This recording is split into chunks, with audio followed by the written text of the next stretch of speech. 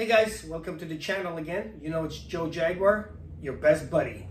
Now, what am I doing today? Now, last video, or maybe it was the one before, I showed you guys this guy, and I promised I was gonna do these two. Why? I heard this on the forums. I'm not gonna mention which one, but it doesn't matter. It was, somebody asked, why would somebody pay $4,000 or $5,000 for a apochromatic refractor when you can get a 10-inch, can't remember if they said Dobsonian or reflecting telescope that will show you 10 times the resolution of something like that. So here we go, just because you asked. Now, both of these are Meade. So Meade 6000 series, 130 millimeter triplet refractor. So it's a 5.1 inch.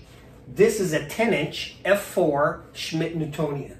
I've showed it to you guys unboxing and one time. So now we're going to see why would somebody get something like this instead of something like that. It doesn't matter if that's, I mean, this is a 4. The Dobsonian ones are 4.8, 4.7. So it's less than one focal ratio different. But Dobsonian really just means it's, this is on the EQ, the Dobsonian just means the base. It doesn't matter, it's still a reflecting telescope.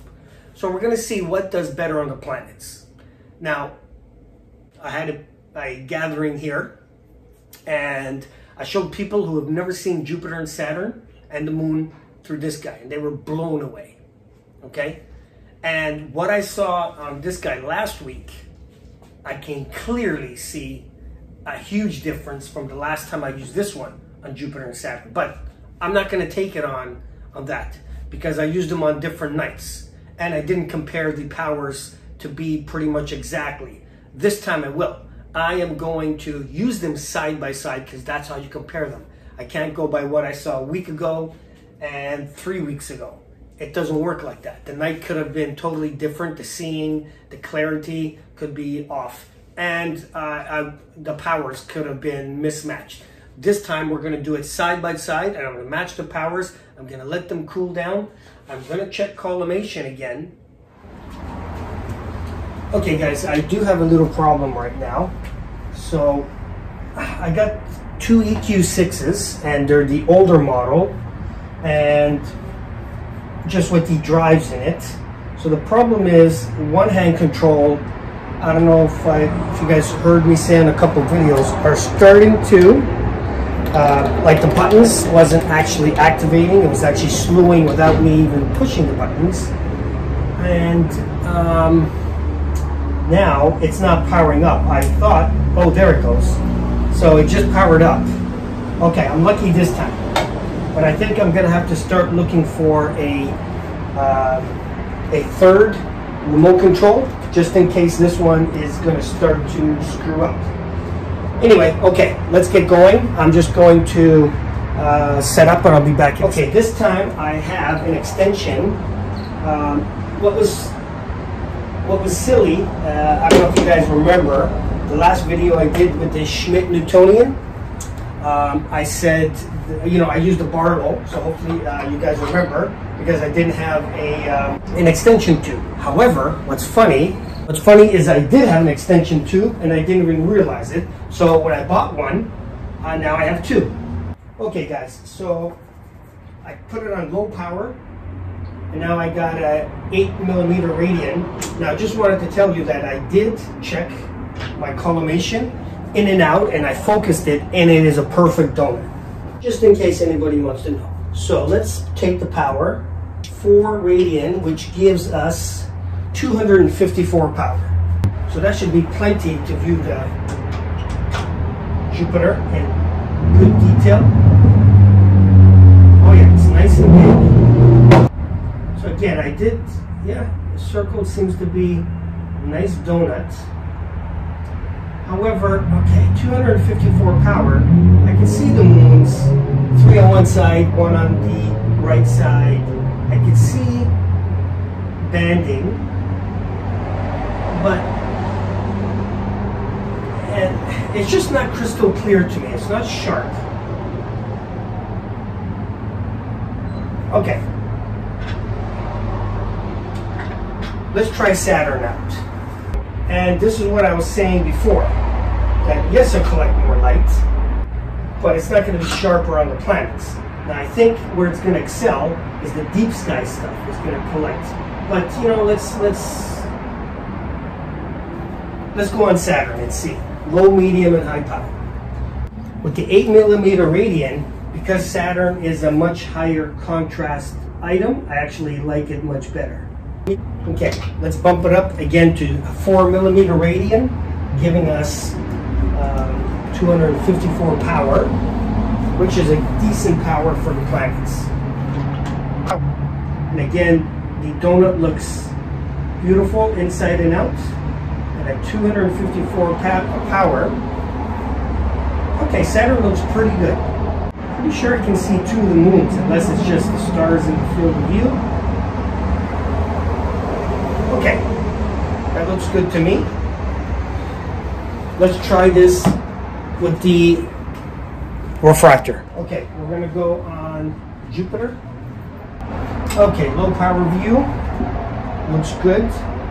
Let's go do the same thing. A 8 radian.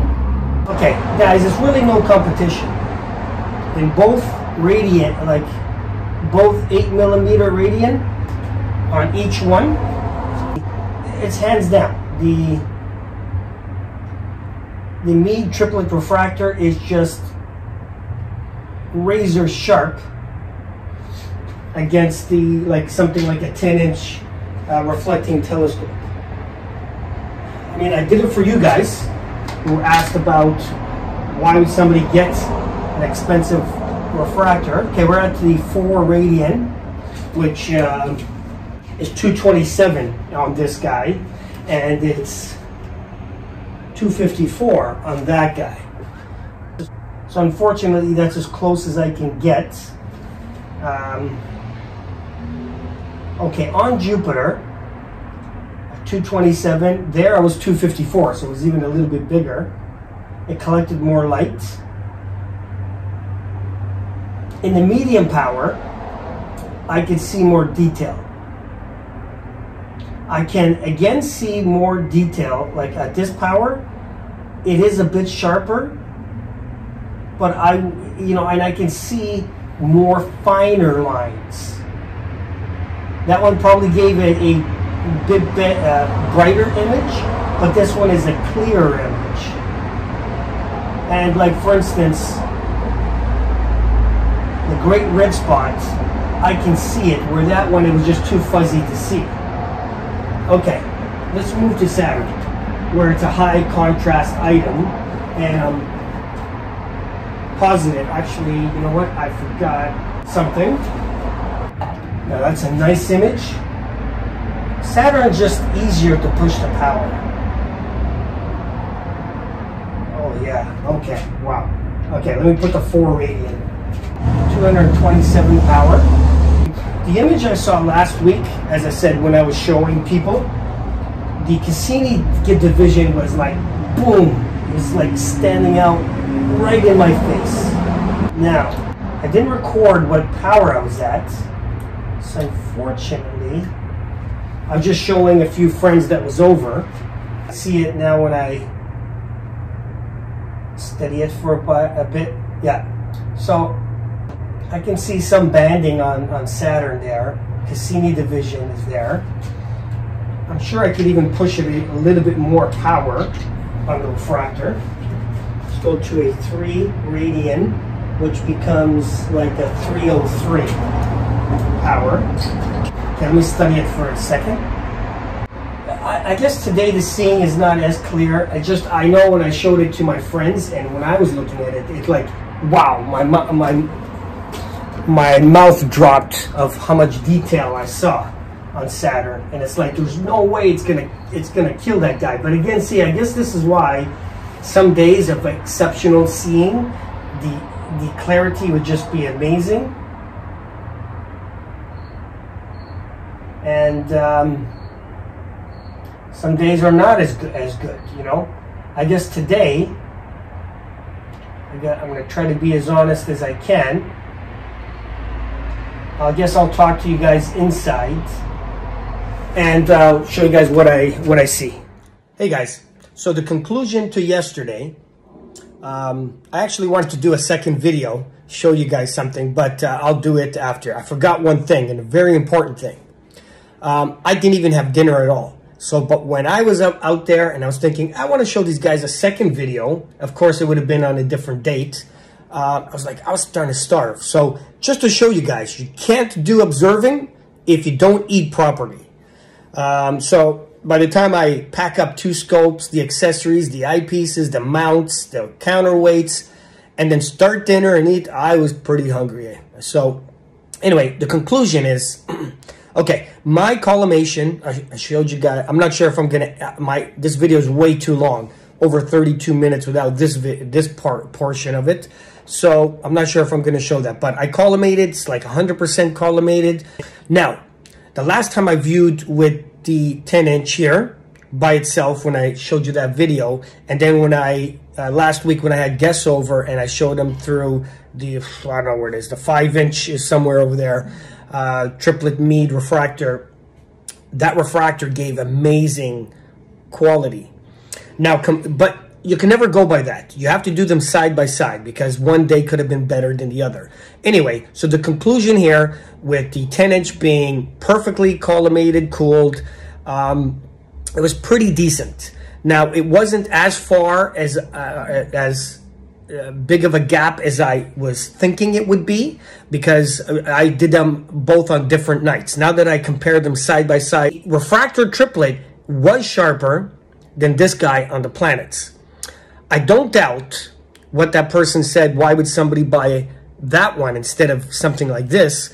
They're correct if you want to see deep sky stuff in dark places. I don't know if you're in a light polluted 9 or 8, even a 7 zone, it's really going to help that much. But if you take this to a dark site, a 10-inch, you're going to see lots of things. Now, on planets though, that's what I did in this video.